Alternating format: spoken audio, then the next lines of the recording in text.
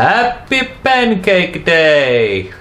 Oh, I should have been looking what I was doing. Hello and welcome to Cooking with Pancakes. I'm your host Chris Morphew, and today we will be making light and fluffy cranberry and orange organic pancakes. And as if watching me make pancakes from a packet mix wasn't enthralling enough, I am also going to give you a brief history of pancakes.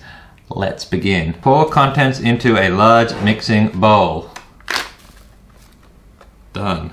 This might not be large enough. So apparently, according to my abundant online research, the first pancakes were made like 30,000 years ago, well, if you can call it a pancake. Archaeologists have analyzed starch grains on 30,000-year-old grinding tools, which suggests that Stone Age chefs were making flour out of ferns and cattails, as in the plant, not actual cat's tails, because that would not be flour. They guessed that this flour was likely mixed with water and baked on a hot, possibly greased rock, which to me sounds more like a dirty cattail biscuit and less like a pancake, so let's move on. Make a well in the center and add 2 small eggs and 1.5 cups of milk. Where's my well making tool?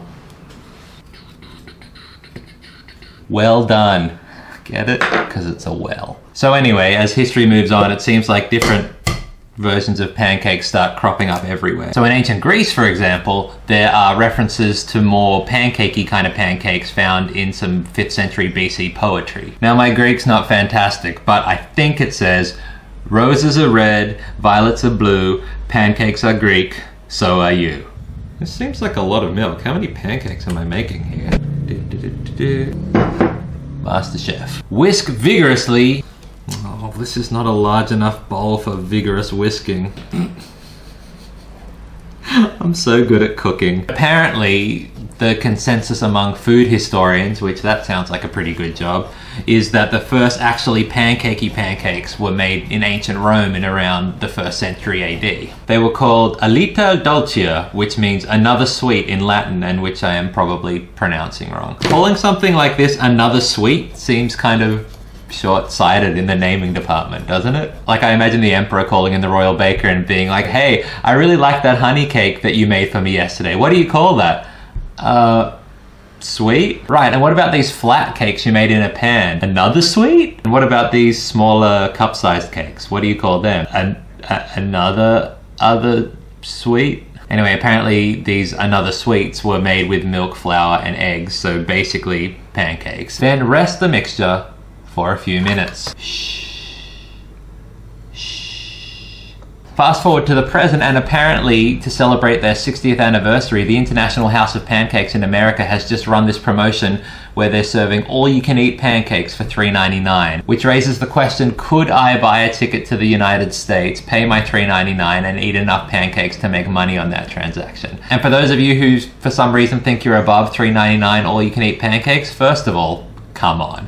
And secondly, the Radisson Blu Edwardian Hotel in Manchester might have something that's a bit more up your alley. At £800 per serve, that's 1,400 Australian dollars, the world's most expensive pancake uses 3 different batters, flavored with beetroot, chive, and Dom Perignon champagne. There's also lobster and mussels laid up inside, and it's all topped off with a swirl of beluga caviar cream cheese. The dish is served with a side of extra caviar, gazpacho shots, and a champagne hollandaise sauce. I'm not sure if this is still available, but honestly, I think I prefer 200 or 300 visits to IHOP. Anyway, I think that's enough resting now. Wake up, pancakes. Why don't you join me in the kitchen? Oh, hi there. I didn't hear you come in. Just kidding, I did.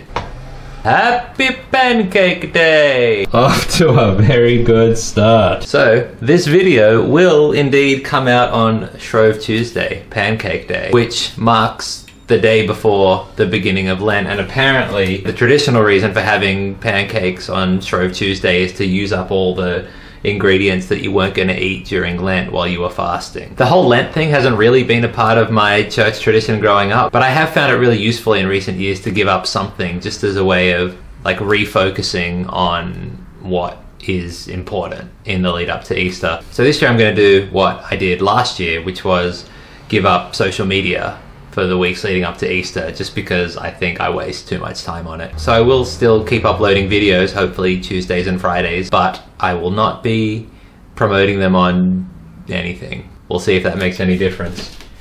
See if I still can get those double-digit views. Oh, ruined. Pancake update.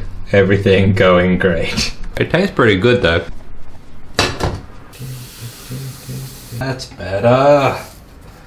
Now we're not being completely incompetent in the kitchen.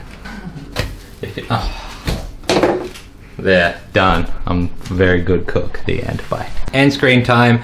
Subscribe here. Other videos there and there and there. And I will see you on Friday. Maybe.